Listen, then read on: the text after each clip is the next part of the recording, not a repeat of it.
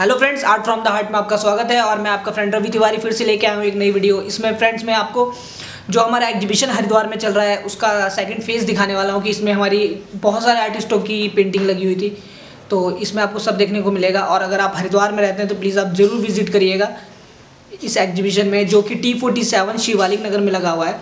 और फ्रेंड्स, इसको ऑर्गेनाइज़ करवाया अशोक गुप्ता सर ने, उनका मैं बहुत बहुत धन्यवाद करता हूँ। फ्रेंड्स, इस एग्जीबिशन के दौरान सर ने हमें बहुत सारी बातें बताई जिसमें कि हमें काफ़ी मोटिवेशन मिलता है। सर की अभी उम्र फ्रेंड्स 60 पार हो गई है और फिर भी सर इतने एक्टिव है एंड काफ़ी मोटिवेट है। मतलब हम लोग मतलब यंग हैं, लेकिन हम लोग इतना नहीं कर पाते जितना मतलब सर कर पाते। सर को देख के इतनी मोटिवेशन मिलती है। तो फ्रेंड्स, चलिए सर के ज़ुबानी जानते हैं कि सर ने क्या क्या बातें बताई। तो चलिए स्टार्ट करते हैं। वीडियो स्टार्ट करने से पहले फ्रेंड्स एक बात बता देता हूँ आपको, सब्सक्राइब जरूर कर दे और बेल आइकन फ्रेंड्स जरूर दबा दे जिससे कि नोटिफिकेशन आप तक पहुँचती रहेगी। तो चलिए स्टार्ट करते हैं।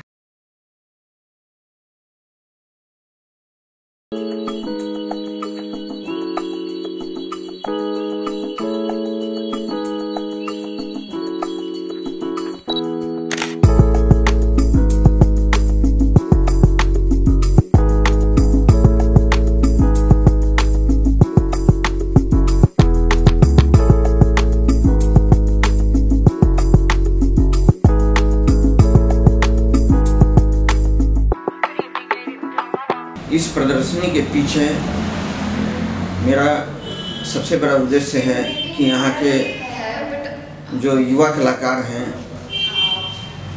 उनको प्रसिद्धि मिले, उनका उत्साह वर्धन हो और वो आगे बढ़ें, जिससे हमारी देश की कला जो है राष्ट्रीय से लेकर अंतर्राष्ट्रीय स्तर तक ख्याति प्राप्त कर सके। इस प्रदर्शनी की शुरुआत हमने 2 साल पहले की थी। यह हमारी तृतीय कला प्रदर्शनी है और इसमें समसामयिक कलाकारों की कलाकृतियों को प्रदर्शित किया है। प्रथम चरण के प्रदर्शनी का उद्घाटन हिंदुस्तान के जाने माने वयोवृद्ध कलाकार श्री V.S. राही जी ने किया था, जिसमें 44 कलाकृतियाँ प्रदर्शित की गई थी।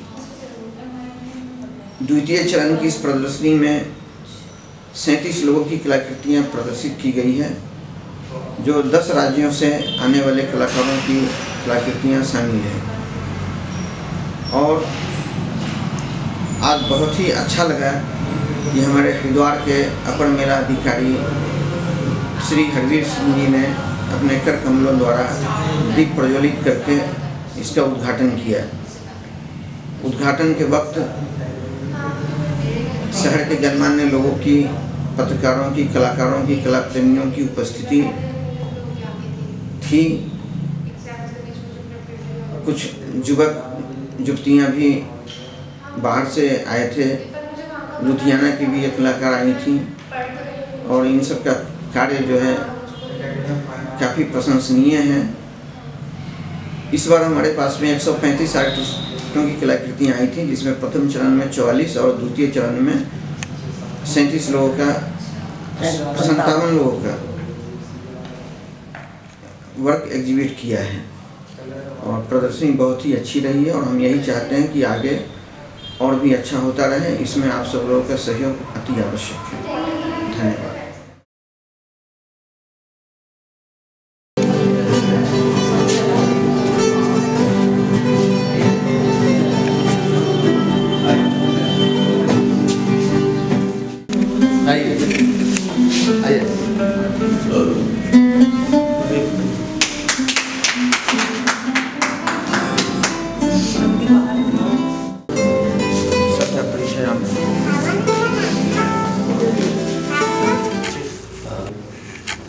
हालांकि मैंने तस्वीरें सरसरी तौर पे देखी हैं, लेकिन बहुत अच्छा लग रहा है। जो कलाकार होता है वो मन का बड़ा सच्चा होता है, वो उसके मन में पाप नहीं होता। क्योंकि मैं भी कला से जुड़ा हुआ हूँ, मुझे भी म्यूजिक बहुत पसंद है। इवन रामलीला में मैं दशरथ और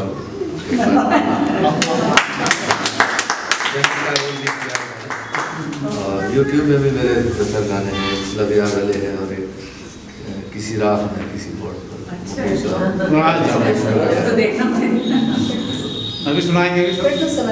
हाँ बिल्कुल सही बात है सर आज सुनाएंगे भी सर, आज तो मजा आ जाएगा। नहीं सही बात है क्योंकि कला एक ऐसी चीज है जो मतलब जो है दिल में आती है, अभिव्यक्ति होती है किसी की।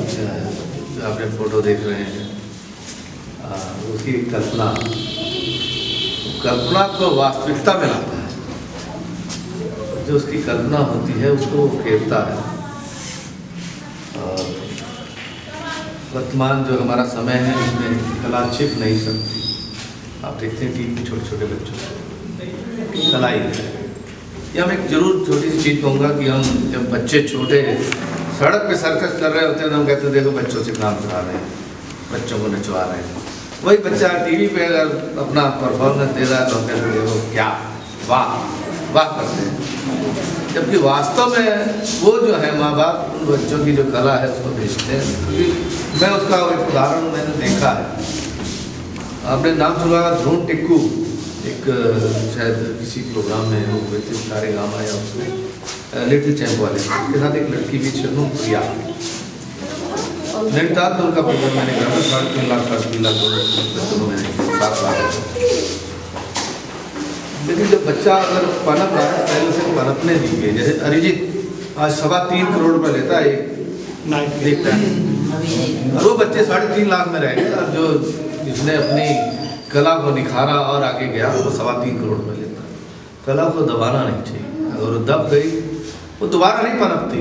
आप देख रहे हैं IPL में एक क्रिकेटर अगर एक बार टीम से बाहर हो गया तो फिर उसको बाहर दोबारा आने का मौका उसके पास कम ही रहता है, क्योंकि कंपटीशन इतना ज़्यादा हो गया है। आज सोशल मीडिया का ज़माना है, 2 मिनट में आपको हीरो, 2 मिनट में जीरो। तो इसलिए हीरो बने रहना है। मैं आपको बधाई देता हूँ। आपने हरिद्वार जैसी जगह जहाँ केवल एक सिर्फ गंगा तक सोच आती है या धार्मिक सोच आती है, उससे हट के एक अच्छी चीज़ आपने किया। मुझे उम्मीद है कि ये आपकी जो मुहिम है आगे भी चलती रहेगी। इन्हीं शब्दों से